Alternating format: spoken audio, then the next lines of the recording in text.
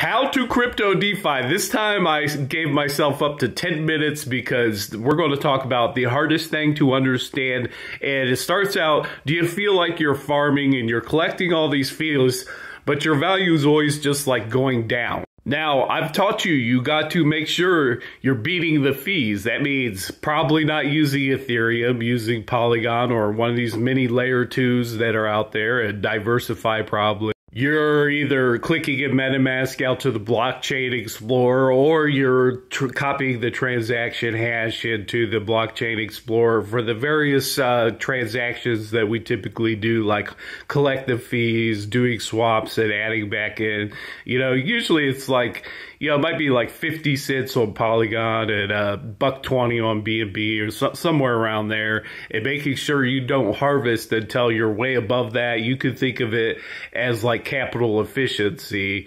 You know, I like to be like a 75% efficient or higher. So if I'm on Matic, you know, I wait until there's a couple bucks or something to harvest.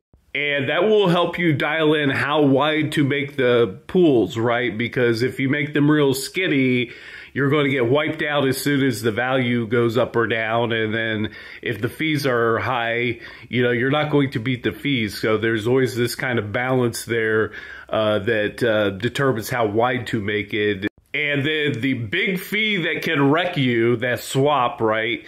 And this is a big one, because if you're harvesting some small coin in an obscure farm and you're not paying attention to it, it could just totally ruin your chances there. You could get hit with, you know, there's no limit. It could be like a 99% loss if you're not paying attention, which would probably just mean you're holding a crap coin and you shouldn't even be holding that coin, because the big things like a ETH USDC pair, you know, you're going to get a great deal and there's tons of liquidity there. But don't be lazy about swapping. Look at the input and the output amounts, the percentages telling you that the deal you're getting.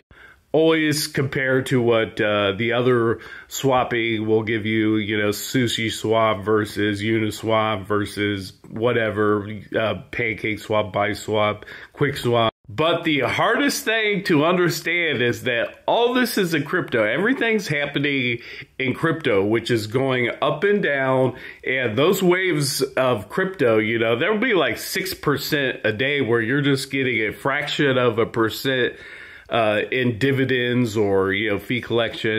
So the movement of crypto is almost always bigger than the movement that you're getting by collecting fees. And it gets washed out. So if you look at the last couple months, most altcoins have been drifting slowly down. So this is the exact scenario we're in, where just, you know, you see yourself collecting all these fees, but the value always stays the same, right? Or maybe even goes down. But the key thing is your value didn't go down as much as if you weren't harvesting all those fees. And when things do go back up, which I believe they will, not financial advice, but you're going to be up even further. And everything scales. So if you believe that the coin you're in is going to 10x and you're collecting $2 a day, guess what? That's going to turn out to be $20 in the end. And I describe DeFi like a game within a game. This is the outer game.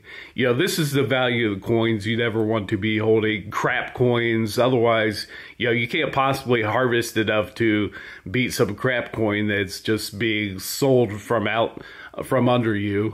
And the inner game is collecting those yields and beating the fees. That's the story on how to beat fees, and understanding that everything is happening in the context of the value of the cryptocurrency. You're going to go up and down with it. If crypto's going down as a whole industry, you're probably not going to beat that amount with the fees you're collecting. So keep the long-term view, because, you know, the fact is our downfall is being cushioned, and when we come back up, you're going to realize that you made more money than you thought you were making. It's like a hidden profit.